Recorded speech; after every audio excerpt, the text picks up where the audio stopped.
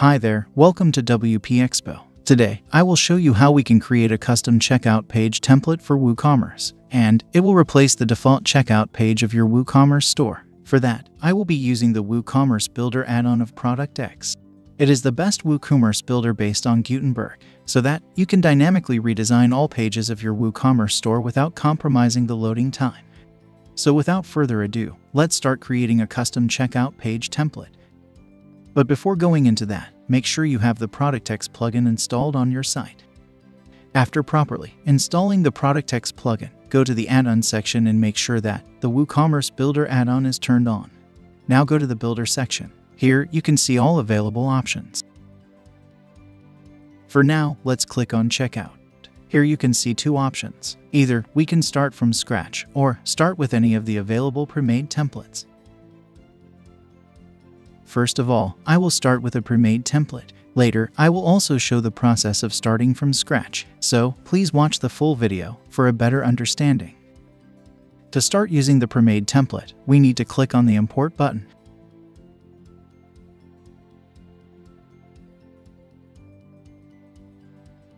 Here you can see that the template is imported to the page. It is displaying dummy information and will be replaced with the actual details when you visit the actual checkout page. Now, as you can see, it's a pre-made checkout page, so you can publish it as it is, or you can also customize it according to your requirements. But before going into that, you should know that this checkout page template is the combination of multiple blocks of ProductX, so you can customize all of the blocks individually. To customize any of the blocks, click on it, and you will see the customization options on the right side.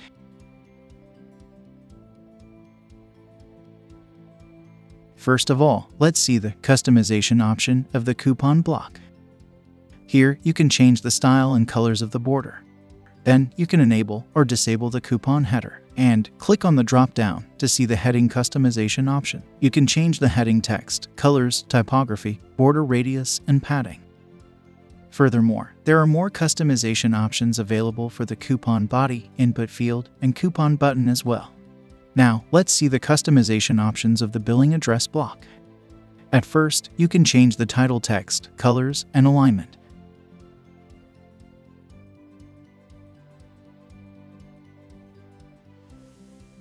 Moreover, you can change the typography, border radius, padding, and spacing.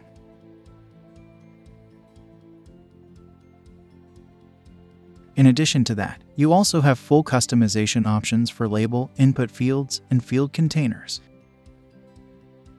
Similarly, you can customize every element of all of these blocks one by one.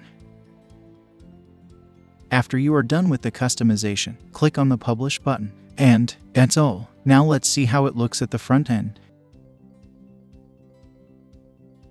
Here you can see that the new checkout page template is replaced with the default one. Now, what if you want to create a template from scratch? For that, click on the Start from Scratch option.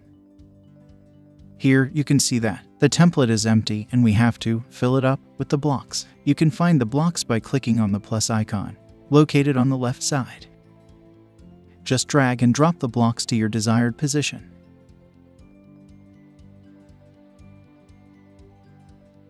You can also use the Gutenberg column block to achieve your desired look. After adding the desired block to your desired position, you can customize them as per your need.